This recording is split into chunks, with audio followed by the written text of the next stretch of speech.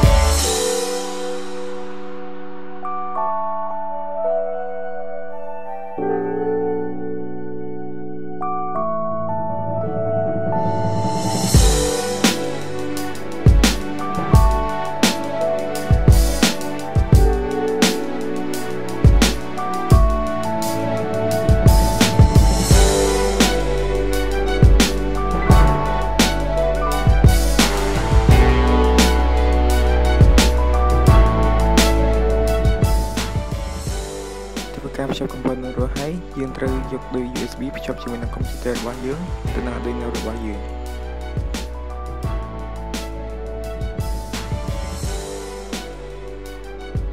បន្ទាប់ពីតភ្ជាប់ component រួចហើយឥឡូវយើងបើកកម្មវិធី Arduino IDE ដូចនេះខ្ញុំនឹងបង្ហាញអំពីវីដេអូមួយទាក់ទងជាមួយនឹងការថត Arduino របស់ខ្ញុំដែលបានតភ្ជាប់បំពេញមិញនេះនៅលើវីដេអូនេះឯង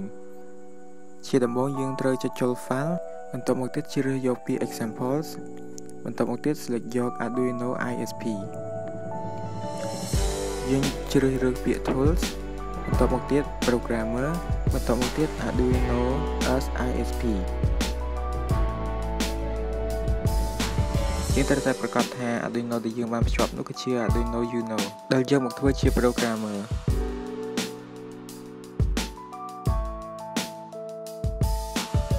តមកទៀតយើងចាប់ដើម upload កូដចូលទៅក្នុង Arduino របស់យើងនឹងឃើញអំពូលភ្លើងនៅលើ Arduino របស់យើងនឹងលុបផ្លែតដោយសារតែយើង upload កូដចូលដូច្នេះវាជាសញ្ញាមួយដែលបង្ហាញអំពីកូដដែលបាន upload ចូលបន្ទាប់ពី upload កូដចូលហើយយើងជ្រើសរើសពាក្យ tool ដដែលបន្ទាប់មកទៀតយើងជ្រើសយកពាក្យ bootloader ស្រដៀងគ្នាដែរនៅពេលដែលយើង bootloader ចូល Arduino របស់យើងនឹងផ្ដល់សញ្ញាយើងដឹងបិទផងដែរពេលនេះ Microcontroller របស់យើងគឺបាន burn រួចហើយ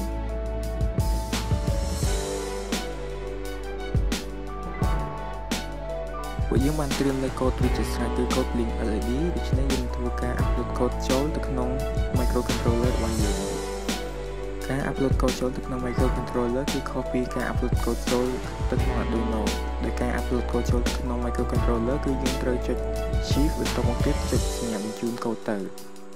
ដែលវាខុសពី Arduino ដែលយើងគ្រាន់តែចុចសញ្ញាព្រុសនេះតែប៉ុណ្ណោះ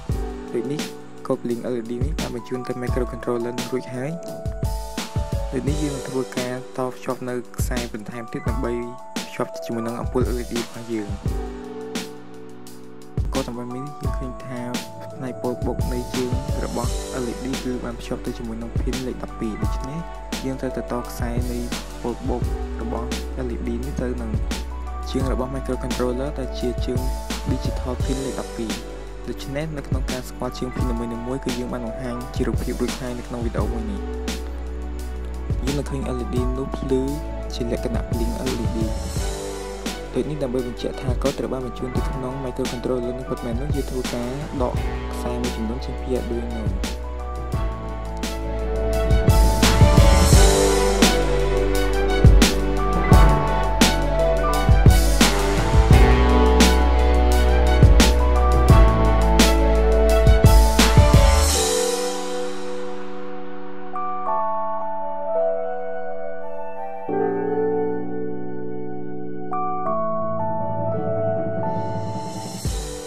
ខ្សែទាំងពីរដែលនៅជាប់នឹង Arduino នេះគឺគ្រាន់តែជាខ្សែដែលបញ្ជូនចរន្តតែប៉ុណ្ណោះ